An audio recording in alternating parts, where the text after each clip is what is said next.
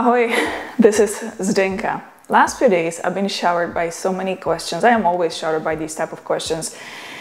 What camera should I get? Or should I start vlogging with my smartphone? Or should I get a regular camera? And I would say every fifth question I get is, which smartphone gimbal is the best? My personal question is, how long will it take before this is the end to smartphone gimbals?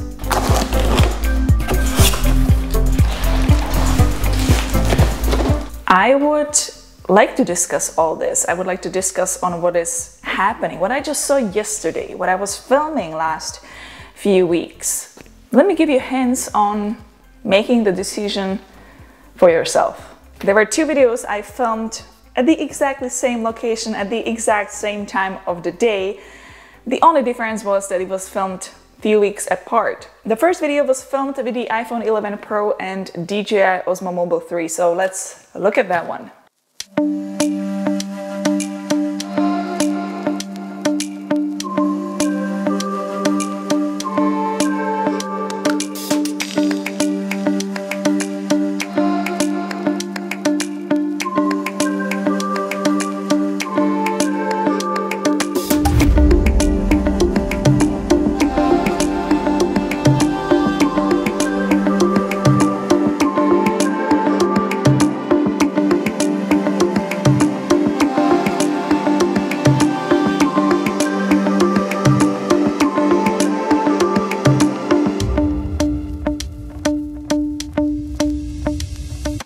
The second one was filmed with Canon M50, Viltrox speed booster and some EF lenses.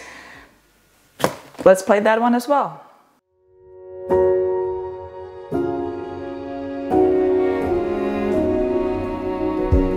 You say take me on a treasure hunt. I long for something new. Have you heard the fairies when they sing and dance? Wish it was me every night. When I close my eyes, I see beauty lives in me. I know I don't yet know it, so I trust you when you say that beauty lives in me.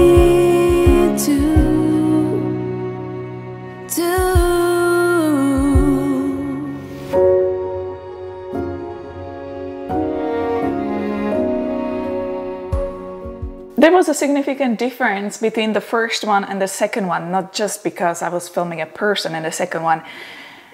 Let's not talk about that. Let's look at the colors, the sharpness, the depth of field, the overall look. Which one do you prefer?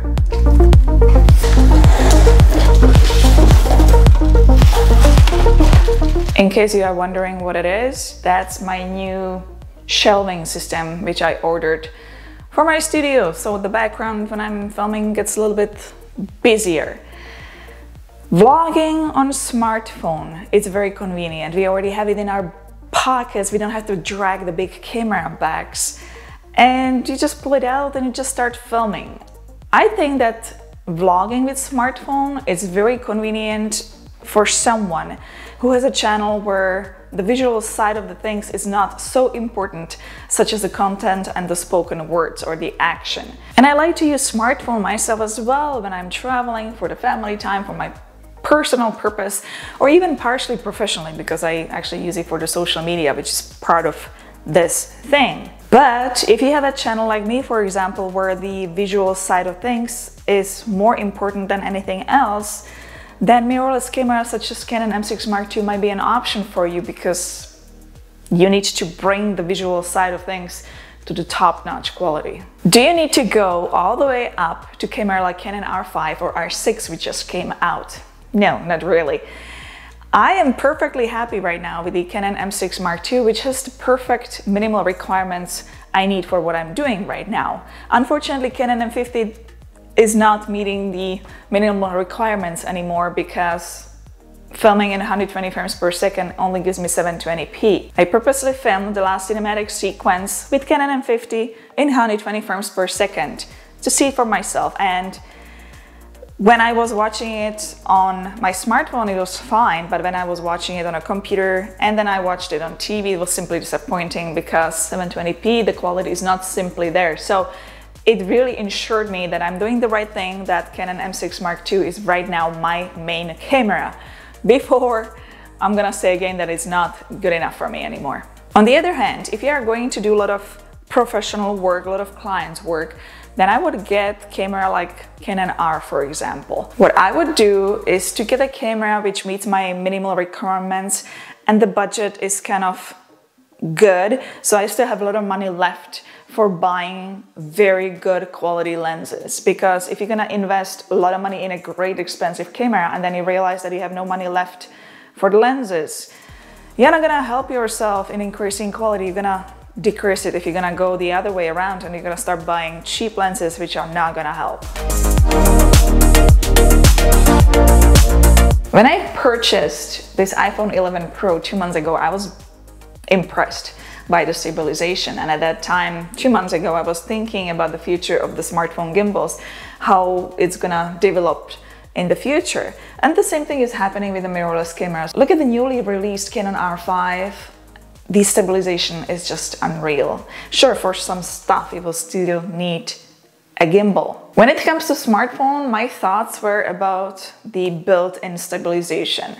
And there was a slight idea 2 months ago which crossed my mind a little bit about built-in gimbals, but I thought, oh, this is gonna happen. We are talking about a few years ahead, a lot further in the future. Well, was I ever wrong? Things are moving at much faster speed than I originally thought. Yesterday I was watching a review of a brand new smartphone with 4 cameras, 4 lenses and built-in gimbal. It is a VIVO X50 Pro smartphone. I'm gonna link that video in the video description so you can watch it after this one. Unbox Therapy made it. All I gotta say that the footage was interesting.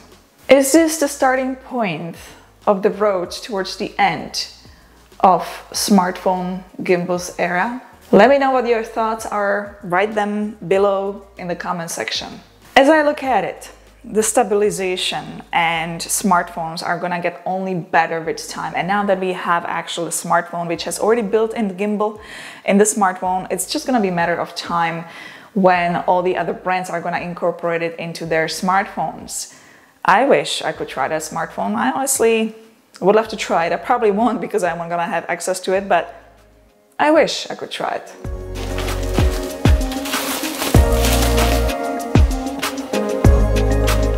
What I'm thinking that it's gonna take a long time before all the other smartphones will be replaced with this new era of smartphones with all those 4 lenses and all the built-in gimbals. It will take a long time. It will be certainly interesting to see the direction of the smartphone gimbals we have right now. We might not even need them in the future, but still people will need to know how to get those shots just with the smartphone if they're gonna have the gimbal already incorporated in the smartphone. Right now those smartphone gimbals are helping us to get the visual effect effortlessly, because look at the Moza gimbal which has the movement feature, or look at the DJI which has the story feature where you're literally just holding the gimbal and it moves the smartphone on its own. You just press the button and wait, and then you have the final result. You don't have to do much, you don't need to know much.